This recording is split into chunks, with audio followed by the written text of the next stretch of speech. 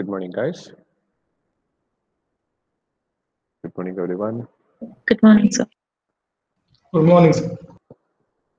Okay, so I think we have just started the radiation part in your last class, but not solved problems on it.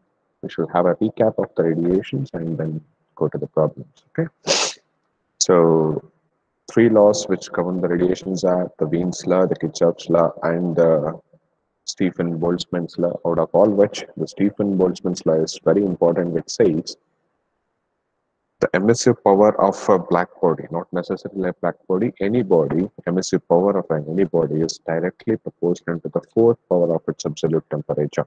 So the emissive power of at which the emissivity is being expected from that particular body is always equal or is always proportional to the fourth power of the temperature at which it holds. So that is what your Stephen Boltzmann's law. From that we have derived, not derived, in fact, we have came to know this particular expression which says Q is equals to F sigma A T1 to the power of 4 minus T2 to the power of 4, where T1 is temperature of one body which is radiating to another body which is the temperature T2. Okay. Now, all this sigma, F, and A are nothing but the constants. When you remove the proportionality symbol, you will get this constant. So, in that, you have known about what is sigma. Sigma is nothing but the Stephen Boltzmann's constant. We have even learned the value which is equal to 5.67 and 10 to the power of minus 8 watt per meter square Kelvin to the power of 4. So this is the Stephen Boltzmann's constant. But what is F? So F is nothing but you can call it as a contact factor. Sometimes it is even called as an area factor.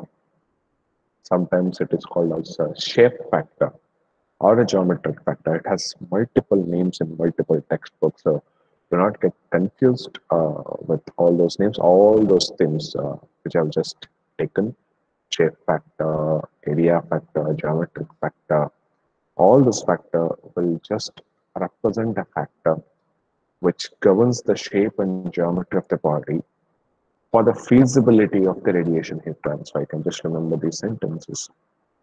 These factors, suppose for an example, in order to make you understand what these factors and how it would affect the radiation heat transfer, I will just say this. Okay. Suppose there is a body like this. Okay.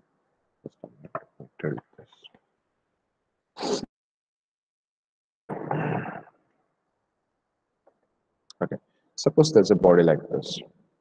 Okay, there's a circular body which is hotter in conditions. The body is and it has a uh, temperature of T1, let us say. Okay. Suppose there is another body which is a flat plate, which is at the temperature T2. So I say T1 is greater than T2. So this is the circular body, and this is a flat plate. So T1 is greater than T2. So according to you, the radiation heat transfer occurs from T1 to T2 or T2 to T1.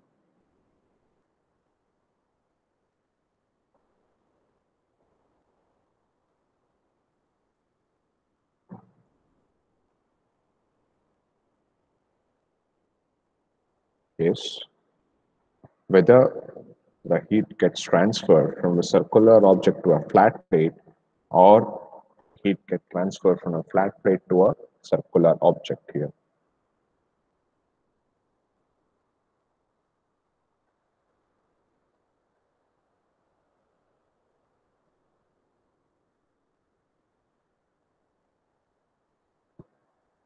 Yes.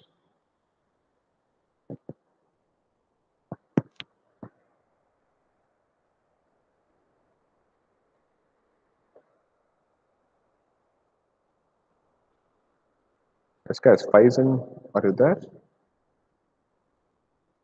In Suraj? Nathan?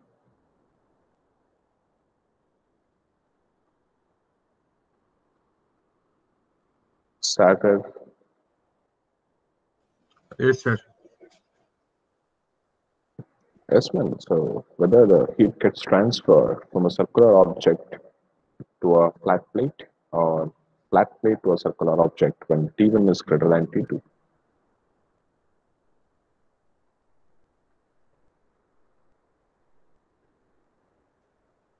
Sir, can you say it again? If T1 is greater than T2? Yes, I will just zoom it out. Okay, now there is a circular object saga here. There's a circular object Okay, here, sir. and here it is a flat plate. Okay, and it holds the temperature of T1, and this particular thing holds the temperature of T2. But I say the T1 is greater than T2. That means this has a higher temperature than compared to this. Now, whether the heat Okay. gets transferred from a circular object to a flat plate or from flat plate to a circular object, that is my question. Sir, maybe from circular object to the flat plate because Flat plate. circular object radiates in all direction. So that's it. Okay. Any other answers? So no matter what, sir, the heat will always flow from high temperature to low temperature. So no matter what, the heat will always flow from the higher temperature to the lower temperature without considering the fact of its geometrical shape. Good answer. Any other answers?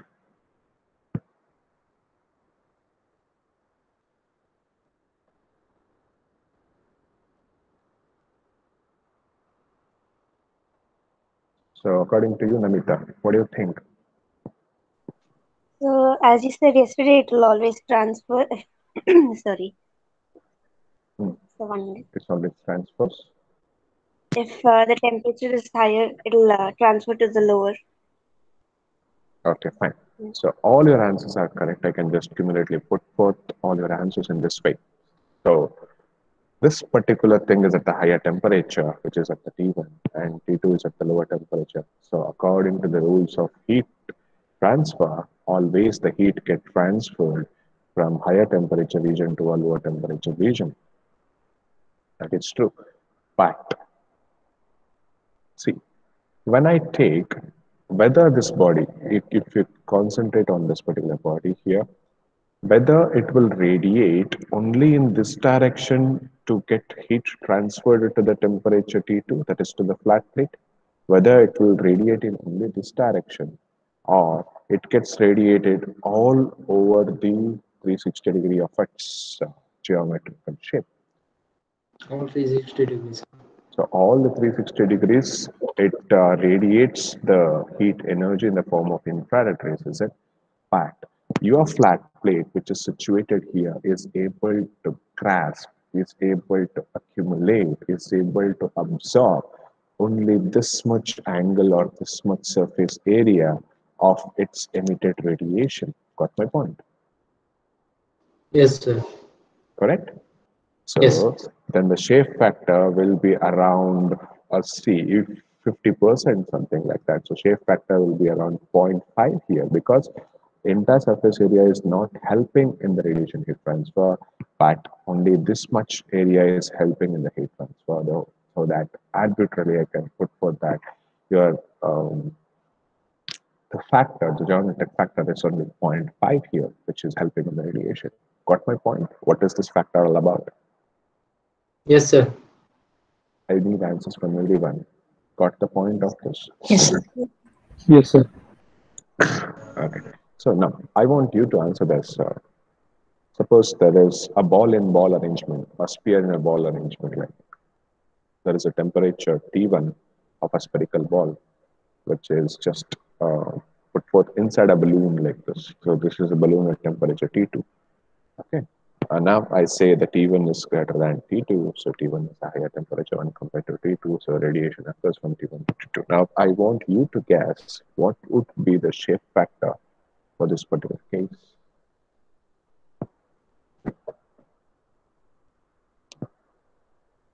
Depends upon the diameter. Depends upon the diameter. Okay. Any other answers? So the whole circle will emit. So it will be Whole one. surface area.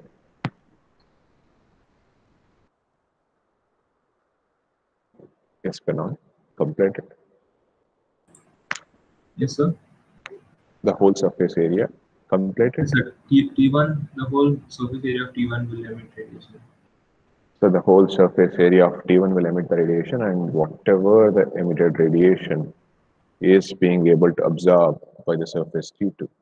So my question is, what will be your value of the shape factor? 1. Okay, so here if it is of 50%, so this was able to grasp about 50%, so your shape factor value is around 0.5. So here it is able to grasp the whole thing. That means whatever it is emitted by that body T1 is able to grasp by the It body will be T2. 100%. So it would be 100%. So I can take it as just 1 here. Okay, Yes, sir. correct? So 1 is a shape factor. Got the meaning of these shape factors or geometrical factors and all this? Yes, sir. Clear? Shall I keep it as such or one? Okay, let it be. Now, okay. So as the electrical analogy have done for your conduction, your convection, and for your radiation, here also there are some other factors where electrical energy can be made, stating that if current which is flowing is always equal to the potential difference divided by resistance according to our electrical principles. Same thing, the heat which is flowing is always equal to the temperature difference divided by resistance. So this whole factor can be treated as a resistance according to the radiation heat transfer. Okay, this is simple as that. Now, in the simple cases, F would be equal to 1 for a black surface, and F will be equal to the value of emissivity in case of a non-black surface. So what is this emissivity or emissivity? So emissivity is nothing but it is emissive power of a body, any body which you want to analyze for, and equal to the emissive power of a black body. Okay, so that is known as emissivity. Don't go in too much in depth about it. We will all discuss each and every parameter when you go for model number 5. Okay, so as of now, just have a basic touch of the concepts, which should be helpful for you to solve the problems on this. That's more than enough. Okay, so emissivity is what? Emissivity is nothing but emissive power of a body which you want to analyze, and to the emissive power of the black body. Okay.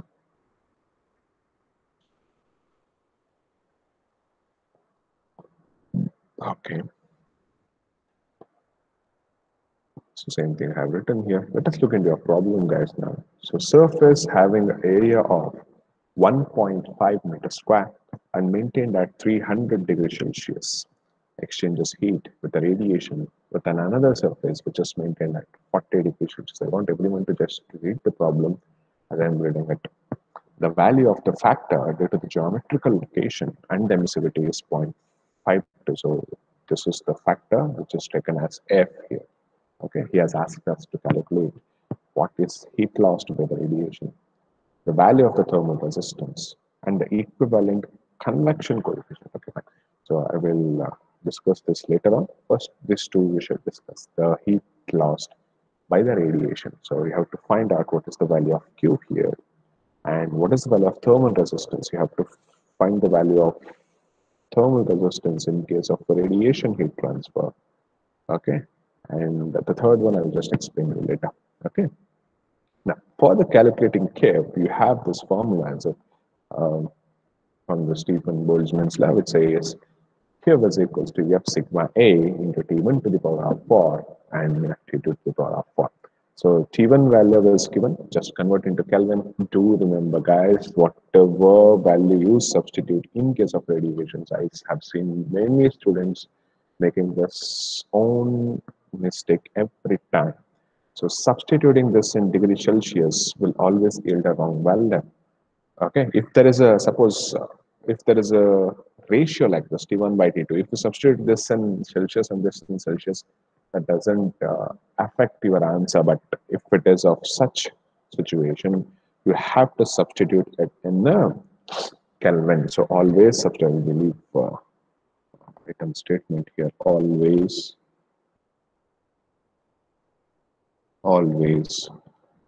substitute Okay, T in Kelvin. Okay, I've just written here.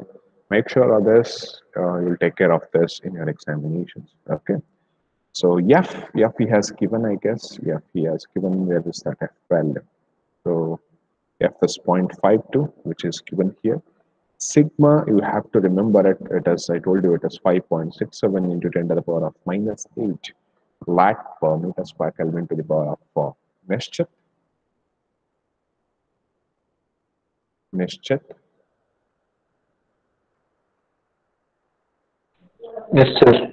So can you just repeat the value of sigma for our revision? 5.67 into 10 power minus 8 watt per meter square Kelvin power 4. Kartan Jain?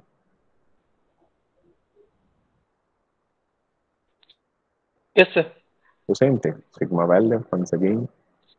5.67 in 10 to the power of 8 watt per meter square Kelvin to the power of 4.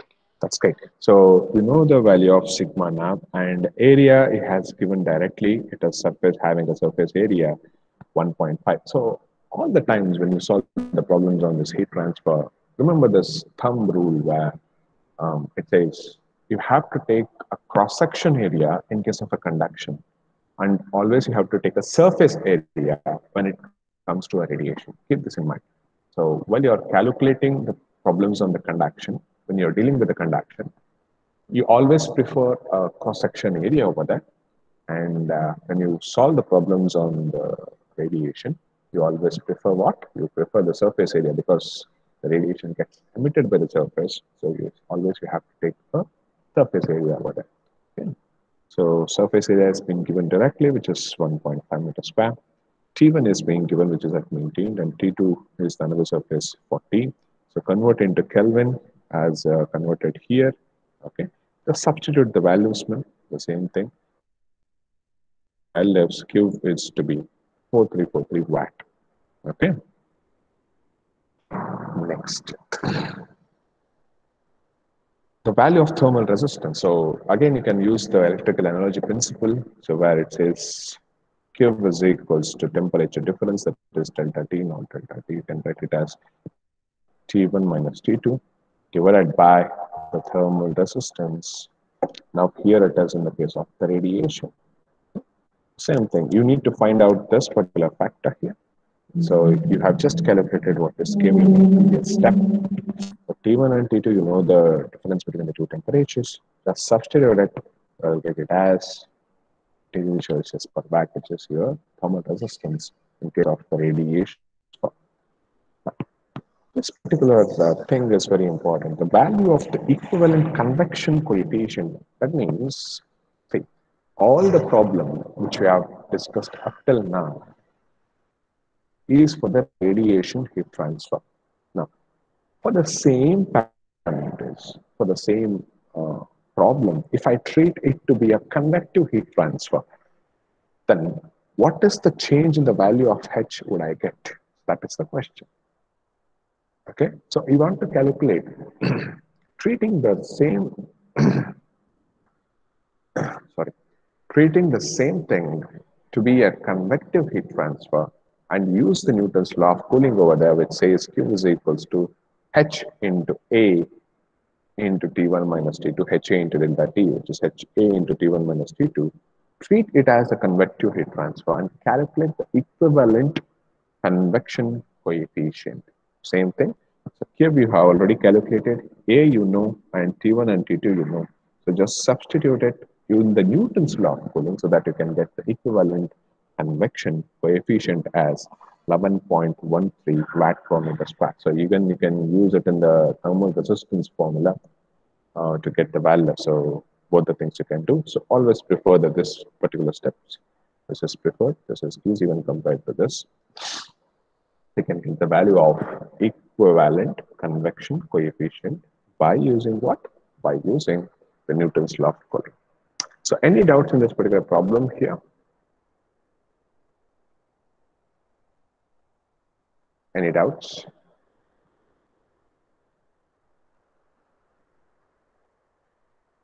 No, sir. Okay. So next, I think yes. So these are very, very interesting problems, guys. We'll literally enjoy these problems. Okay. So these are combined heat transfer mechanism problems. I mean to say, in these type of problems, all the three heat transfers would be analyzed simultaneously. So it's very good. So just let us see one of the problem in that particular segment. The carbon steel plate thermoconductivity valve. So this is the I have just drawn it arbitrarily here. So there is a carbon steel plate which has a thermal conductivity value of 45 watt per meter degree Celsius. 600 cross 900 mm cross 25 mm is maintained at 310 degrees Celsius. So the 600 cross 900 and it's what? The depth is 25. So the dimensions of the plate I have just mentioned that. And this particular hot side is maintained at how much? It is maintained at 310 degrees Celsius. Air at 15 degrees Celsius blows over a hot plate. So this is the hot side of it, right? This is the hot side. So here, what happens? The air is blown at what? The air is blown at 15 degrees Celsius. Okay, so that is a situation now. And the convection heat transfer coefficient is 22 watt per meter square degree Celsius. So this is the convection heat transfer. So whatever the hot side can pull up the heat because of this air, the interaction between these two, we have to use the value of H. So that H is given as 22. 250 watt is lost from the heat, is lost from the plate surface by the radiation. So directly he has given from this particular hot side, at 250 watt of heat is being lost because of the radiation. So you will not calculate it. It has reduced a certain amount of steps in the problem. Calculate the inside plate temperature. So this particular inside plate is there. You can observe, right? So you need to calculate what is this inside plate temperature by using all your learned concepts. Understood the problem?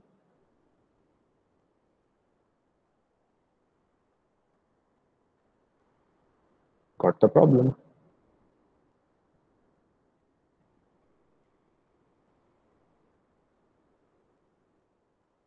Yes or no?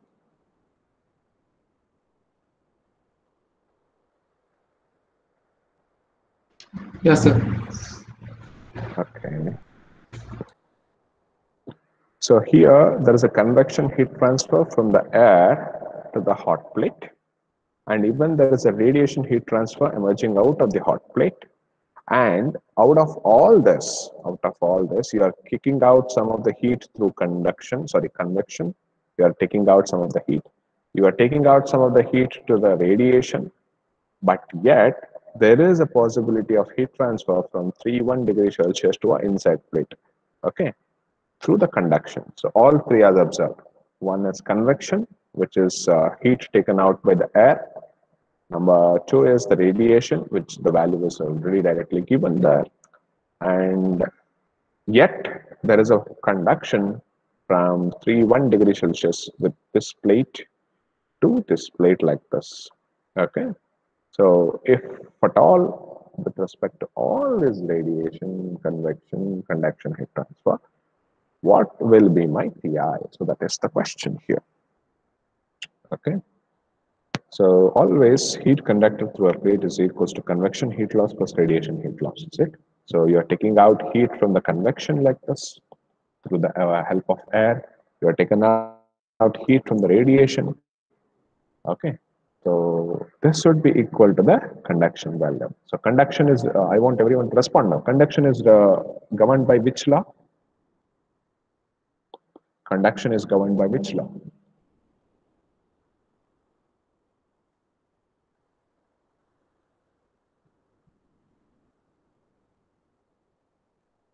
Yes.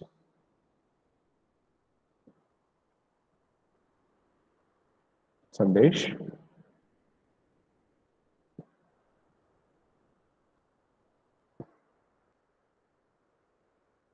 Sandesh.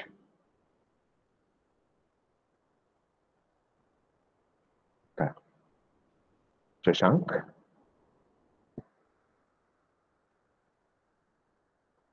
So conduction is governed by which law?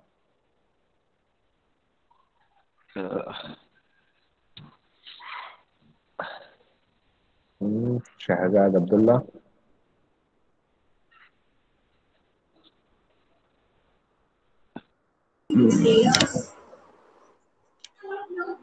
Shahzad. Yes, sir. Action is governed by which law? Hmm? Exactly. So it is Fourier law of heat transfer. Okay. Yes, sir. Fourier law of heat transfer. So according to Fourier law of heat transfer, so Q conduction is equals to minus Ka dt by dx, correct? Now, the is equal to the convection heat transfer plus radiation. Now let us come to convection. So convection is governed by which law?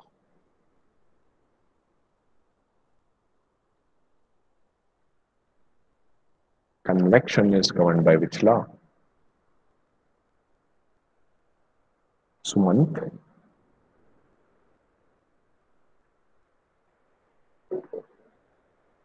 Sumant.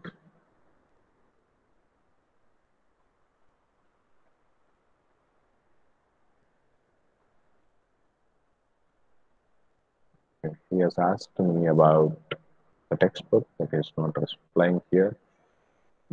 Javel? Javel. Yes, sir. So convection is governed by which law?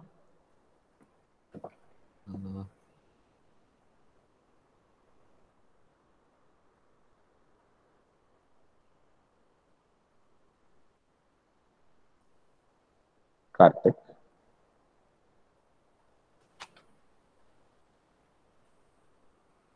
Karthik Yam? So I don't know, sir. I was absent yesterday.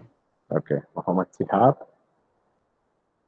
Fourier law is for the conduction. I have just written here, right? Fourier law of heat transfer is for the conduction. Newton's law, exactly. So, yes. So, convection is governed by Newton's law of cooling. Similarly, the radiation, which I have just discussed, is governed by which law? Where it says the emissive power of a body is proportional to the fourth power of its absolute temperature. So, what is that law?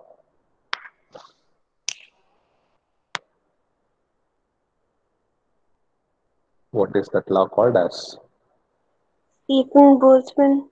Stephen Boltzmann's law. Okay, so remember all this. The conduction is governed by Fourier law of heat transfer.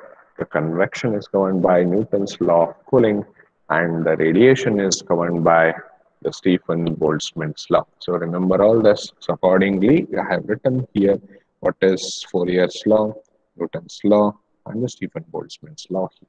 Okay. The substitute means substitute everything, whichever is being given. I think the value of K is being given. So substitute the value of K. Area of, see, which area I have to take in conduction? I have just said this. Which area I have to take in conduction? For the conduction. Whether you need to take the cross-section area or you need to take the surface area. Which area? For the conduction.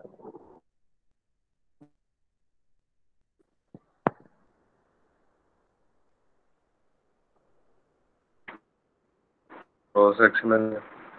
Cross-section area. So for the conduction, you need to always take the cross-section area, and for the radiation, you need to take the surface area. I just leave it as it is here. Okay.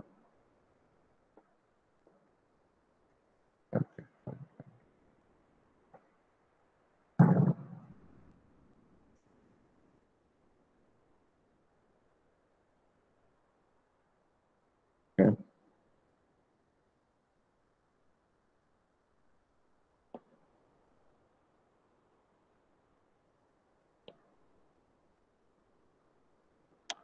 Okay, fine.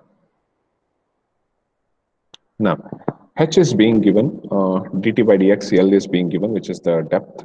I can just write it here. Ts is the surface temperature, hot surface temperature, and Ti is the inside temperature. This is the thing which you have to find out. Keep this in mind. Okay. Now, H is being given and A is substituted as 0.54. TS is given and TF is 2N. What is TF, by the way? TS is a hot surface temperature, I've just told you. What is TF then? What is TF in convection?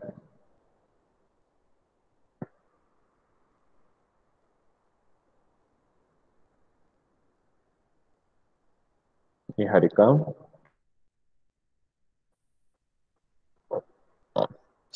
So what is TF in convection?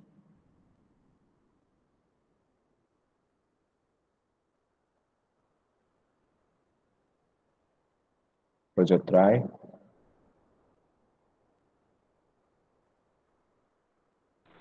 Yes, sir. So what is TF in convection? What do you mean by TF? I told you in a convection heat transfer, just try to analyze it. It's not so difficult. No? What happens in a convection? There would be a plate. Transfer functions. Heat transfer. So there would be a hot plate like this and there would be a flowing fluid. So Is it heat transfer transfer occurs functions? from a flowing fluid to a hot plate or a hot plate to a flowing fluid. So Ts is nothing but is the surface temperature of this particular object. Then what is Tf? Transfer function. Yes.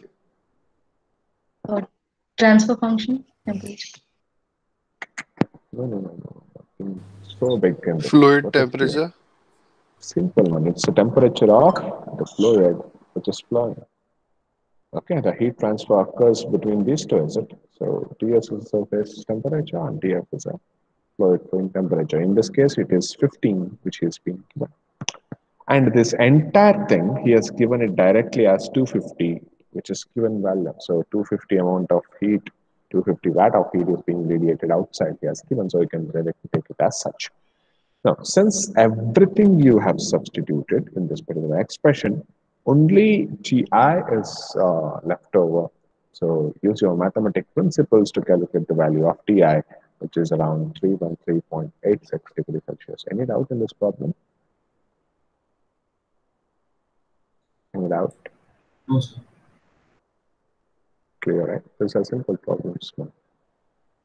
Okay. Now, there is one more problem. We shall discuss about this in the next class. Okay. One to a couple of problems we shall solve.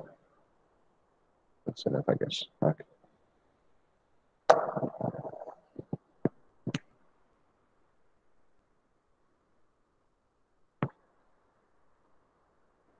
Now answer your comments.